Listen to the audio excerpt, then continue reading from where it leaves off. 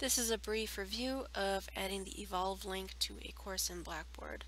In this example course, I am within a content area called Weekly Lessons, and to add the Evolve link, I will go to Tools, choose Evolve Link, give this a name, and I'm going to hide this from students because this is just going to be useful for me, the instructor. Okay, now that the Evolve link is added to the course menu here, I will click on the link, navigate to the Evolve website, and here is where I can choose my content. So let's say that I want to connect to Evolve resources for anatomy and physiology. So if I want to, I can create a link to this resource in my course. I will just click the create link, copy it, go back to weekly lessons, and here I will go to build content, choose web link,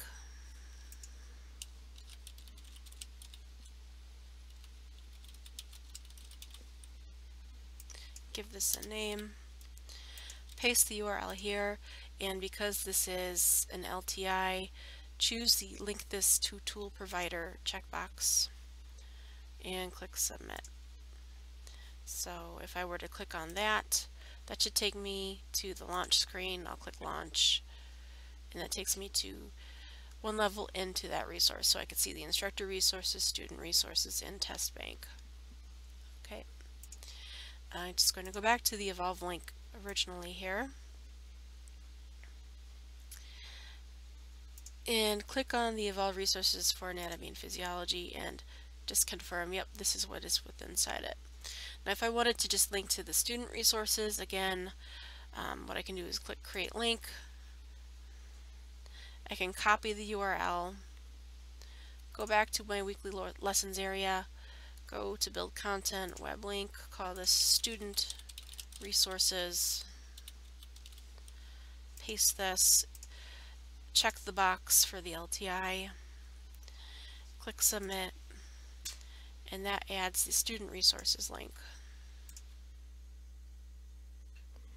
Okay, that's good. Alright, let's try one more thing. I want to try adding a test bank. So I'm going to go to the Evolve page where I can drill down and look at my instructor resources. I see there's a test bank here. I'm just going to drill down. I could see there are links, but there are also downloads. So I'm going to download, let's say I want to download this Chapter 5 test bank.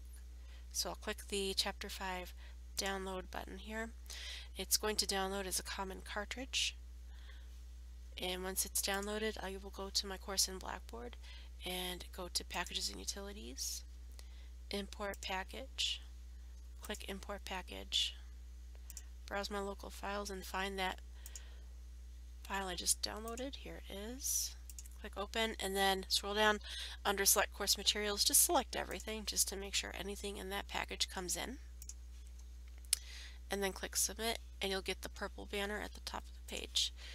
Now just wait a few minutes, and once the process is complete, you should see something in the menu like this, Test Bank Chapter 5.